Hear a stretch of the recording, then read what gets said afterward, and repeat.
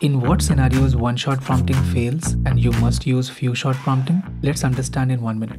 If your LLM output is not consistent and depends on the type of input, then one-shot prompting will not work because it simply cannot cover all the scenarios with just one example. In this case, you must use few-shot prompting where you can provide multiple examples and clearly explain all the scenarios to the LLM. Look at this code. Here, I want the LLM to produce French translation if the input text is positive. And if the input text is negative, then I want the LLM to just summarize the text. If I provide only one example, then the LLM will never know that it has to summarize when the text is negative.